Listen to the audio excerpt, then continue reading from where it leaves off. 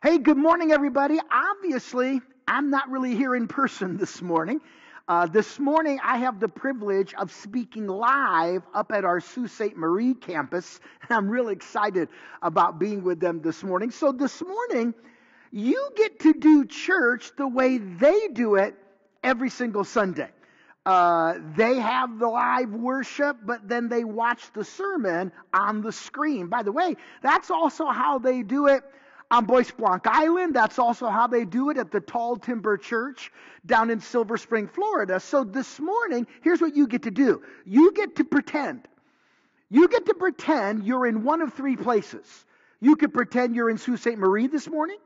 You can pretend you're out on Bois Blanc Island this morning, or you can pretend you're down in Silver Springs, Florida this morning, and this morning you get to do church the way they do every single week.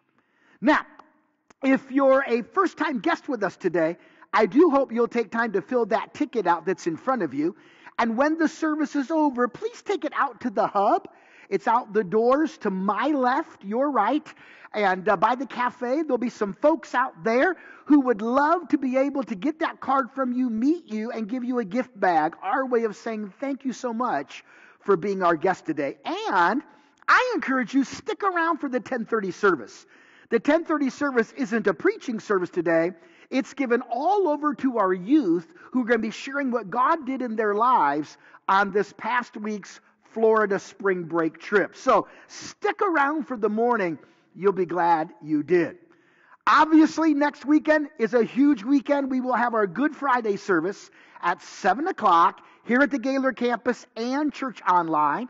There will be nursery here at the Gaylord campus, and we do it at 7 o'clock, so you have plenty of time to get home from work, whatever you're doing, and be here. It's going to be a wonderful Good Friday communion service. We'll be passing the elements in their traditional way. I think you're really going to be inspired by it. Then, of course, a week from today, we move into Easter Sunday. It'll be regular service times. I hope you're inviting some folks you know to come and be part. And then, please also mark down 2 weeks from today, Sunday, April 16th, in both of our contemporary services at the Gaylord campus, Michael Gennarelli and his wife Heather will be with us. They're the ones that we believe God has led us to be our next Director of Worship Arts. And they'll be working with our team to lead us in worship that morning. It's going to be a great chance for them to meet our church family. So I hope you will be here Sunday, April the 16th. Well, this morning is part 4 in our series we've called Betrayed. It's a series in which we're really doing a deep dive into the life of Judas Iscariot, the one who betrayed our Lord. Now, in week number 1 of this series, we kind of introduced Judas to you, and we learned together that there's a little bit of Judas in all of us. In week number 2, we focused in on the city of Bethany, where Mary takes expensive perfume and anoints the feet of Jesus, and we see Judas's first recorded words in the Bible when he protests what Mary had done. Last Sunday, we shifted our focus to the upper room, and we examined the Last Supper through the eyes of Judas. Now today, the focus turns again. Today our focus goes to the Garden of Gethsemane, to the very moment when Judas will speak again as he betrays our Lord. Now keep in mind that the Last Supper would have taken place in the Mount Zion portion of the old city of Jerusalem in an upper room. And when they were done, it was dark, it was late at night. Jesus and the disciples would have left the upper room. They would have gone out Stephen's Gate. They would have gone down across the Kidron Valley, and they would have begun to go up the western slope of the Mount of Olives into a beautiful garden called the Garden of Gethsemane. A garden they had spent a lot of time in, a garden obviously owned by a rich person who seemed to have given Jesus and his disciples access to it whenever they needed. Now, it would be in this garden in the early morning hours that Judas would show up and Jesus would be arrested. Now, what I'm going to do this morning is we're going to take the different gospel accounts and merge them together into a chronological order of what happens. And we're only really going to focus in on the parts where Judas is involved. So I want to begin reading in John chapter 18, verse number 1. You can remain seated as I do, because I'm going to be stopping along the way and giving some editorial. Here's what it says. When Jesus had spoken these words, the words he spoke in the upper room after Judas had left to betray him, Jesus went forth. And if you mark in your Bible, I would underline that. He went forth with his disciples over the ravine of the Kidron, where there was a garden in which he entered with his disciples. Now notice that it says Jesus went forth. By the way, we'll see that very wording again. Remember, Jesus knew what was going to happen. Jesus knew that in that garden, Judas would show up. He knew that in that garden, he would be arrested. He knew he would then be taken through trials and scourging, and by noon, he would be hanging on the cross. He knew all that.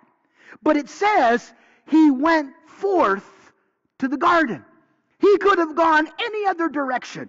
He could have skipped town. He could have hidden. But he went forth to the garden knowing what would happen. Now, what does that tell me? It tells me this. Listen, folks. Jesus was not a victim. Jesus is not the victim of a diabolical plot. Yes, there was a plot. But Jesus wasn't the victim. He was a willing participant. Because he came for this very purpose.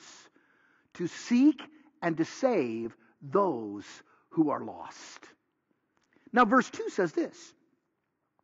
Judas also, who was betraying him, knew the place, knew the garden, for Jesus had often met there with his disciples. Now remember, Judas has already received the 30 pieces of silver from the chief priests. He's just looking for the right time to let them know when to arrest Jesus. It needed to be a time when there was no crowd around. Remember what had just happened at the triumphal entry when the crowd said, Hosanna, blessed is he who comes in the name of the Lord. That was not a good time to arrest Jesus. The crowds would have rioted. They needed to find a time when the crowd wasn't there. This was perfect. It was nighttime. It was the wee hours of the morning. Everyone was asleep. And he knew Jesus' pattern. After that meal, they would all go to the Garden of Gethsemane where they would camp out for the evening. It was the perfect place for the betrayal to happen. But notice the end of verse 2 said, Jesus had often met there with his disciples, including Judas. Judas would have spent a lot of time in that garden with Jesus. Anytime Jesus and the disciples were in Jerusalem, that's where they stayed. Can you imagine the incredible conversations over the last 3 years that had taken place around a campfire in that garden? Now today, that garden is known for one thing. It is the garden of betrayal. But here's what I want you to think about. Before it ever became the garden of betrayal with Judas, it was first a garden of intimacy with Judas. Think about that. I've had the privilege of going to Israel now 6 times, and each time one of my favorite places to visit is the Garden of Gethsemane. Our guide, his father, used to be the caretaker of the garden, and so we have access to a private section of the garden where the tourists don't go. It looks just like you would imagine it back in Jesus' day. And to spend time praying in that garden is extraordinary. But I remember one particular trip when on the day that we were going to be at the garden and in Jerusalem, there was a couple who was going to be celebrating their 25th wedding anniversary. And they said, would there be a place today you could lead us in a renewal of our vows? Well, when I looked at the itinerary, the most beautiful place we were going to be would be the Garden of Gethsemane. And they loved that idea. So there in that private section of the garden, with just our group being there to watch, I led that couple in renewing their vows. Now, off to the side with our guide were a couple of the locals, and they were appalled. They were aghast. How could anyone get married in the garden of betrayal? And I reminded our group that before that garden ever became a garden of betrayal, it was first a garden of intimacy. Not only that, but even that very night, before it became a garden of betrayal, it would become a garden of surrender. Remember what Jesus did in the time period between them arriving at the garden and Judas showing up? He prayed, didn't he? And when he prayed this prayer, God, if there's any way for this cup to pass from me, please remove it.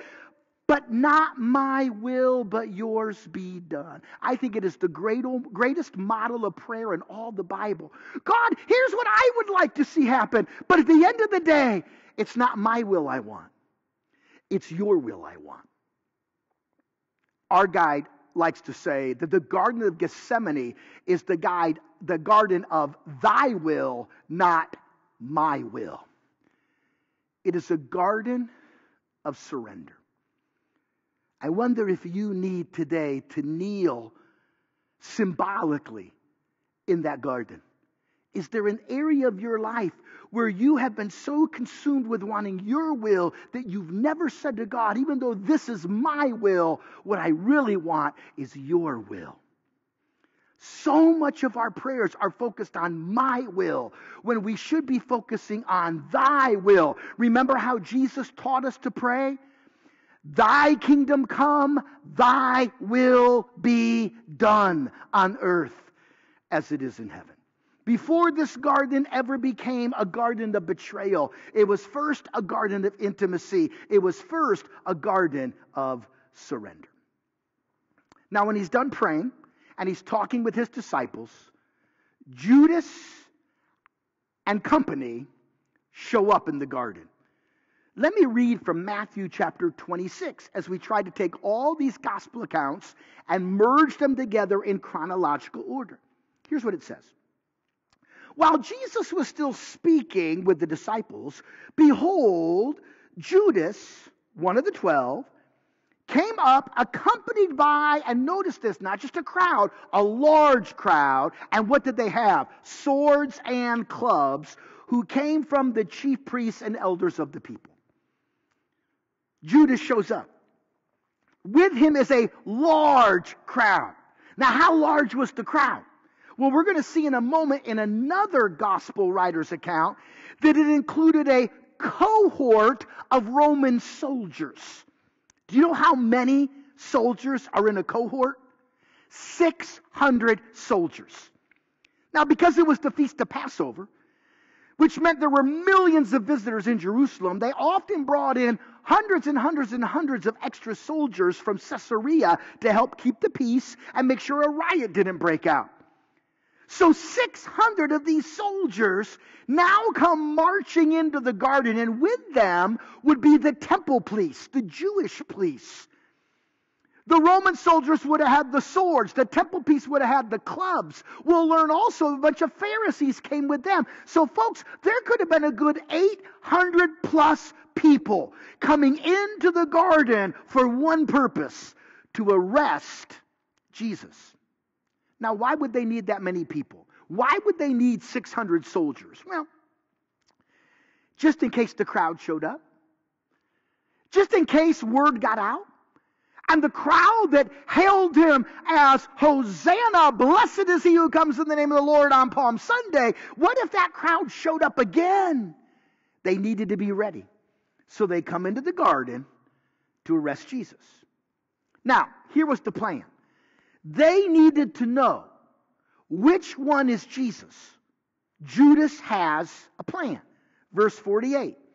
Now he who was betraying Jesus gave them a sign, saying, whomever I kiss, he's the one. Seize him. So Judas says, here's the plan. You'll know which one is Jesus because I'm going to go kiss him. Now, why would he have to identify who Jesus was? Well, remember, this was the days before Snapchat, before Instagram, before Facebook selfies.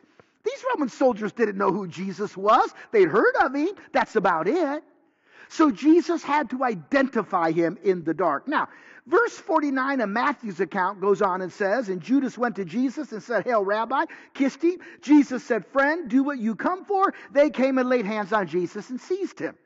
However, Matthew leaves out something that happens in between verse number 48 and 49. Before Judas ever has the chance to kiss Jesus, something happens. Now, if we go back to John 18, John gives us the details. It's amazing. Look at it. Judas then, having received the Roman cohort, this is John 18, verse 3, and officers from the chief priests and the Pharisees. So again, we see there was a Roman cohort, 600 soldiers, plus the officers. They came there with lanterns and torches and weapons. Now look at this. So Jesus, knowing all the things that were coming, oh, don't miss that. Knowing that he would be betrayed, knowing that he would be arrested, knowing that he would face 6 trials, knowing that he would be scourged, knowing that he would carry his cross, knowing that he would be crucified, Jesus, knowing all the things that were coming upon him, what did he do?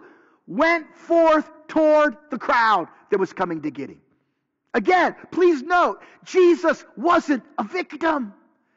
Jesus was a willing participant. They did not force him to die. He willingly laid down his life for you and for me. Jesus went forth to them, and he asks them a question.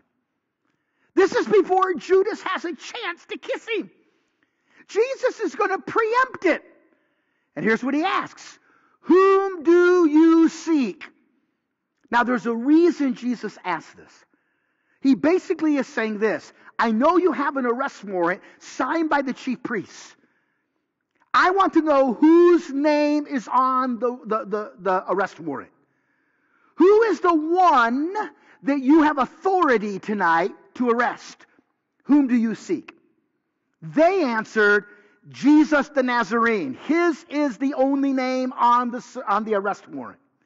And Jesus said to them, I am he. He preempts Judas having to identify him. I want you to see this. There's really going to be no need for a kiss. Jesus just says it. I am he. Now, by the way, that was powerful wording because it was the same wording that God used when he spoke to Moses out of the burning bush. And Moses said, if they ask me who sent me, whom should I tell them? And God said out of that burning bush, you tell them, I am sent you. Jesus was not just identifying himself as Jesus of Nazareth. He was identifying himself as Almighty God. And look what happens when he does. And Judas also, who was betraying him, was standing with them. He hasn't kissed them yet. So when he said to them, I am he, they drew back, all 800 plus of them, and fell to the ground. Jesus' words are so powerful that every one of them, including Judas, they all fell to the ground like dominoes. That shouldn't surprise you. The Bible teaches that it was Jesus who created all that is with his words. By the way, that's exactly what will happen at his second coming. He will come back as judge. He will come back with a sword coming out of his mouth. In other words, he will speak the word and his enemies will be destroyed. 800 men fall to the ground helpless. Now you would think that the next thing they would do is simply to get on their knees and worship this guy. But instead they stand back up. And in verse 7 it says, therefore Jesus again asked them, whom do you seek? And they probably said this time a little more tentatively, Jesus the Nazarene. Now that they twice have stated who officially is on the arrest warrant, Jesus says, I told you I'm he. So if you seek me, if I'm the name on the arrest warrant, let these disciples go away. You see, Jesus wanted it to be stated very clearly. Peter's name wasn't on the arrest warrant. James and John, the sons of Zebedee, their names were not on the arrest warrant. Neither was Nathaniel, or Thaddeus, or Simon, or Matthew. What is Jesus doing as he gets ready to go into this horrible passion? He's protecting his own. In fact, it says he said that, verse 9, to fulfill the word which he spoke back in the upper room when he said in his prayer to God, of those whom you have given me, I did not lose one of them. Now, here's what I want you to see. At this point, the disciples are probably starting to leave. They're not going to get arrested. Judas has not yet kissed Jesus. In fact, there's no need to, is there? What was the purpose of the kiss? To identify who Jesus was. Does this group of soldiers know who Jesus is? Absolutely not. After Jesus has said, I'm he, and they saw his power, there's no need for a kiss. But now, Matthew 26, verse 49, immediately Judas went to Jesus, said, Hail, Rabbi, and kissed him. He kisses him anyway. By the way, the wording is very strong. It talks about a fervent, repeated kiss. He walks up to Jesus and just begins kissing him on the face. Folks, this is hatred. This is Judas wanting to stick the dagger in more. He's wasted 3 years on this guy. Best he got was 30 pieces of silver. And don't forget one other thing. We learned that the Last Supper, Satan entered Judas. He is now being driven by Satan himself. This is not a kiss of respect. This is not a kiss of affection. This is a repeated kiss of hatred. By the way, Jesus calls Judas out before Judas can apply the kiss. Look at Luke 22, verse 47, as we put these passages together. While he was still speaking, behold, a crowd came. And one called Judas, one of the 12, was preceding them. He was leading them. He approached Jesus to kiss him. But before he has the chance to kiss him, Jesus said to him, Judas, are you betraying the Son of Man with a kiss? What does Jesus do? Man, he calls out Judas. You know why?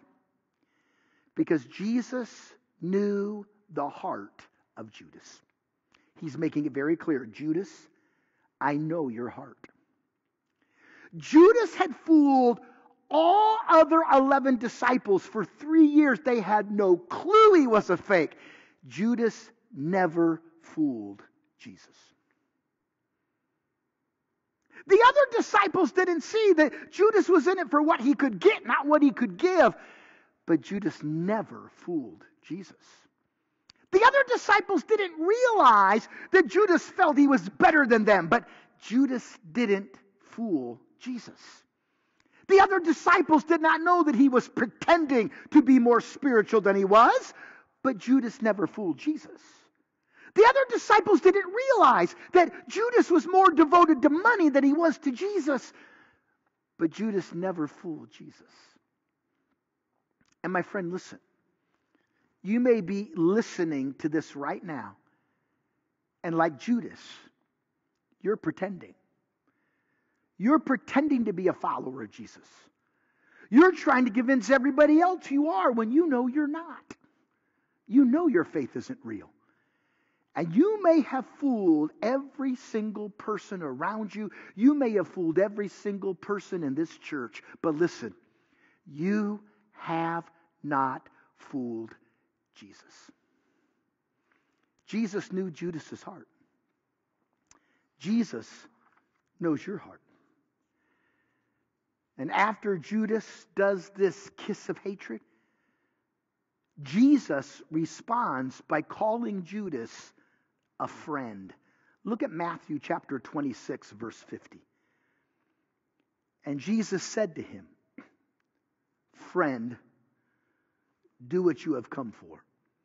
And they came and laid hands on Jesus and seized him.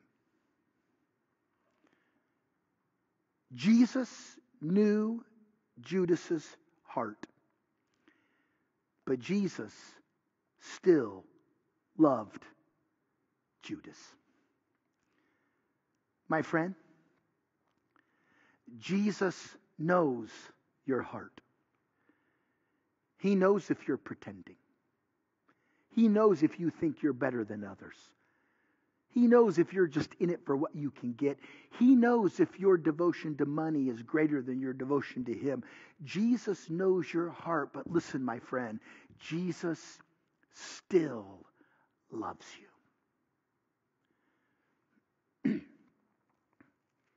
At that point, they would have arrested Jesus. There would have been a moment when Peter cut off someone's ear. We're not talking about that because we're focusing on Judas's part. They then would have led Jesus back down across the Kidron Valley, through Stephen's Gate, back up to Mount Zion, to the home of the chief priest named Caiaphas. On my, I think it was second or third trip to Israel, right before we got there, they had just uncovered the very steps that would have led from the Kidron Valley up to Caiaphas' house. The very steps. Because they had just uncovered them, they did not have ropes around them yet. And on that trip, I was able to do something that was so moving, so sobering, so humbling. I was able to walk up the very steps that they would have led Jesus up bound as they took him to Caiaphas' house. There, Jesus, in the matter of a couple hours, would have endured 3 very illegal Jewish trials. In between each trial, they would have put him in the dungeon under Caiaphas' house. I think of all the places we visit in Israel, the one that gets me the most is when we stand in that very dungeon, where Jesus would have spent time alone in between those Jewish trials and waiting to daybreak so they could take him to Pilate. When we stand in that dungeon, I read a psalm that I believe is quite likely the psalm that Jesus prayed when he was in that dungeon. I'm going to read you that psalm this Friday night at our Good Friday Communion service. When daybreak comes, they have now sentenced Jesus to death, and they're ready to take him to Pilate because they need the Romans to carry out their dirty work. And this is where the scene shifts back to Judas. Look at Matthew 27. I'm going to start reading in verse number 1. I'm going to read all the way through verse number 7. Please follow along.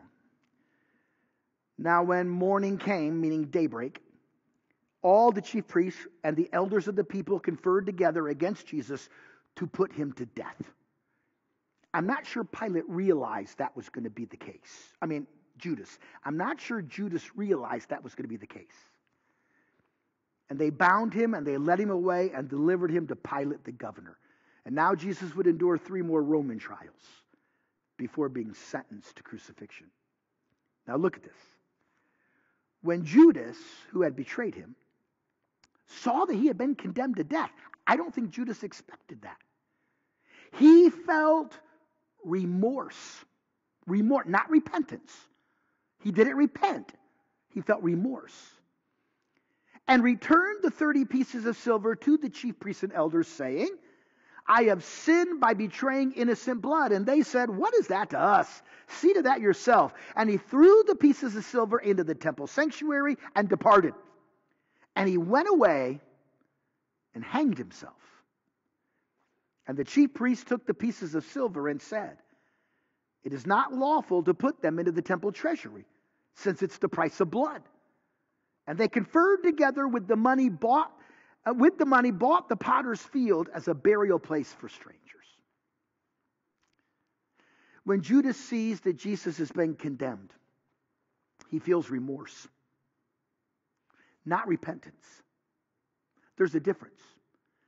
The Bible says there's a sorrow that leads to death and a sorrow that leads to repentance. Let's contrast Judas with Peter. Because that same night, Peter betrayed Jesus in his own way by denying him 3 times. But Peter didn't just feel remorse, he repented. And oh, did God use him. Judas felt remorse, but he did not repent. He returned the 30 pieces of silver, and he went out and hanged himself. Now think about this. Judas hung himself before Jesus ever got to the cross. Judas betrays Jesus, and Judas ends up dying before Jesus. Now, I want to hit the pause button here. Because you will often meet people who will say this to you: "I don't believe the Bible because it's full of contradictions." Have you ever met someone who said that? And when I meet someone who says that, I like to ask them this question: what are some of the contradictions to which you speak? And 9 times out of 10, they cannot give you an answer because they don't know any of them. They've just heard someone say that. But every once in a while, you meet someone a little more scholarly, and they will point out some apparent contradictions. And often they will come back to this story, because there are some apparent contradictions. In Matthew chapter 27, it says that Judas hung himself and that the chief priests bought the field. Now let me read for you what Luke says in Acts chapter 1, verse 17. It says this: "For he, Judas, was counted among us and received his share in this ministry. Now this man, Judas, acquired a field with the price of his wickedness." Wait a second. I thought the chief priests bought the field. Luke seems to say Judas did. And then it says, "And falling headlong, Judas burst open in the middle and all his intestines gushed out." Wait a second. I thought Matthew said he hung himself. And so some will come back to this and say, contradictions. For example, they'll say, while Matthew records that the religious leaders bought the field, Luke in the book of Acts records it was Judas who bought the field. See? Contradiction. You can't trust your Bible. All right? Who bought the field? Well, I think both are right. The religious leaders made the transaction. But whose money did they use? Judas's 30 pieces of silver that could not go back into the treasury. So on one hand, the transaction was made physically by the religious leaders, like Matthew said. On the other hand, it was purchased with Judas's money, just like Luke said. There is no contradiction. Well, what about the way he died? Matthew says he hung himself. Luke, the doctor, says in Acts that he fell into a field and his body burst open and his intestines gushed out. See? Contradiction. No, not really. So how did Judas die? Well, if you put the two passages together, it would be this. Judas died by hanging himself. He would have hung himself from a limb, a branch, over a ravine. After he dies and his body is now bloating, hanging there, the limb breaks, or maybe the rope breaks, something breaks, and his body goes crashing down into the rocks in the ravine like a ripe watermelon. It just bursts open. So, what do we learn? That both Matthew and Luke are correct. There are no contradictions. Folks, you've heard me say it 1,000,000 times. Let me say it 1,000,001. You can trust your Bible. So we see the death of Judas. But what about his eternity? Where is Judas today? Well, biblically, there's only one of two options. He's either spending eternity in heaven or he's spending eternity in hell.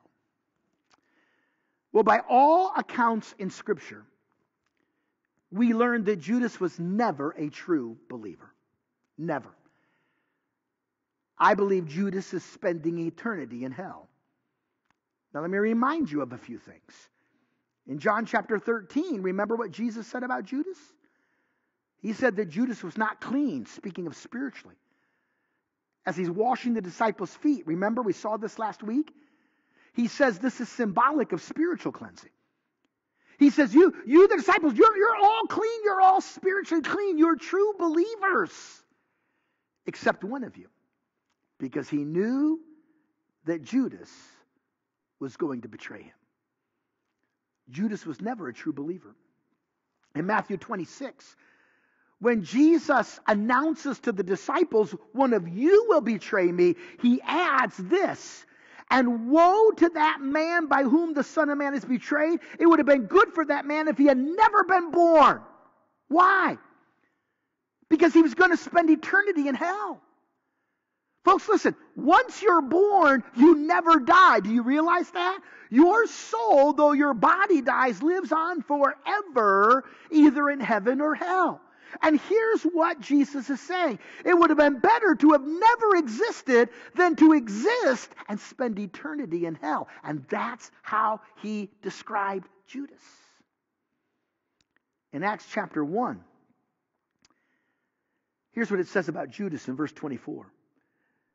The disciples are wanting to replace Judas. They say, you, Lord, who know the hearts of all men, show which one of these two you've chosen to occupy this ministry and apostleship from which Judas turned aside and went to his own place. Remember what Jesus called heaven? My Father's place. Judas did not go to the Father's place. He went to his own place. And I believe Judas is in hell today. But remember, Jesus wasn't a victim of Judas's plot. Jesus was a willing participant. Jesus chose Judas to be his disciple, knowing that Judas would betray him. And he did so because he loved you. He wanted to die for your sins. I can summarize the story of Judas in 4 simple statements. Statement number 1, there is a real heaven. Jesus died so you could go there. Statement number 2, there is a real hell. I believe that's where Judas is today. Statement number 3, one day we will all spend eternity in one of those 2 places. Number 4, that's why we all need Jesus. And this Friday, we will take time together as a church family. I think on the most special night of the year, even more special than Christmas Eve, to remember that sacrifice, to celebrate that sacrifice, to proclaim that sacrifice. That night, we're going to wrap up our series on Judas by looking at 4 final truths about Judas as we examine our own lives, because there can be a little bit of Judas in all of us. I hope you'll make it a priority to be here this coming Friday night at 7 o'clock. And then, of course, next Sunday, we'll celebrate Easter together. Would you stand with me, please, as I pray and the worship team gets in place? So, Father, there's so much we learn about Judas. But the thing that sticks out the most in my mind is this fact. Jesus was not a victim. Jesus chose Judas, and Jesus went forth to the garden because Jesus loved me. And I so look forward to celebrating that sacrifice together with these dear folks this Friday. Bless us, I pray. In Jesus' name, amen.